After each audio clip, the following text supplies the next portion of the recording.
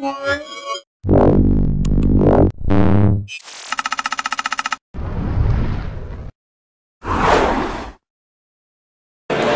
got here at Mobile Geeks, and here we are at PepCom at IFA 2013, and here is the Envy Split X2. This is a 13.3-inch Ultrabook, I guess, from HP. Now they call it the Split because it, well, splits.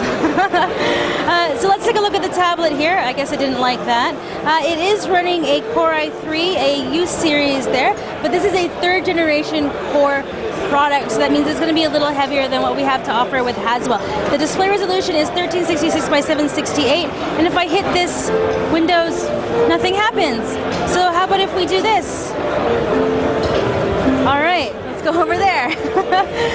So if we kind of go over, you see that this is Windows 8. The responsiveness of this display is pretty good.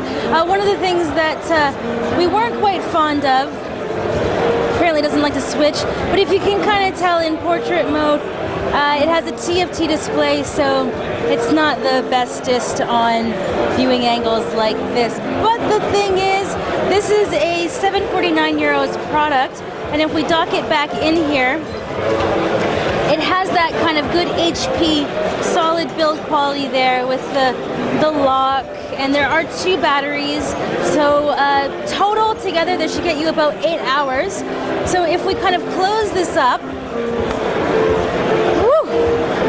it's got some heft to it, about 2.4 kilos. So around the side here, you'll see that we have a USB port. I believe that is a headphone jack over there. Here we have an SD card slot.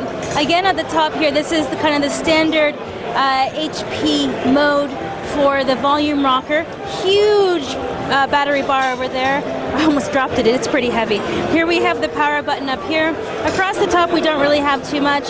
Around the bottom, it's got some good little feet.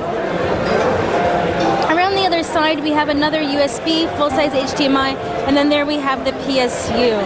So the battery the battery combination on this, what was it, about 4 hours, 62 watt hour.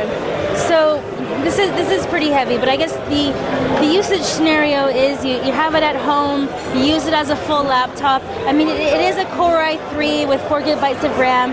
We have a 350 hard drive in the base and 64 gigs in the tablet part on top.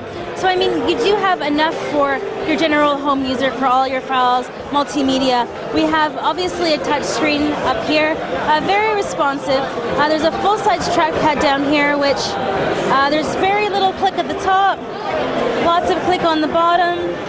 I'm always hesitant around these kinds of things when I don't really feel it click evenly, but we'll see. So far it seems pretty good. The keyboard does have a bit of bounce there, a little bit of bounce, but when we're typing in general, it's a little flexy. Yeah, I can't deny it. But they do have 2 full shift keys, which I always love to see. So again, this has just been released here at PepCom or IFA 2013, coming in at €750, 13.3-inch for the price point. I'd take it, maybe. I'm Nicole Scott from Mobile Geeks.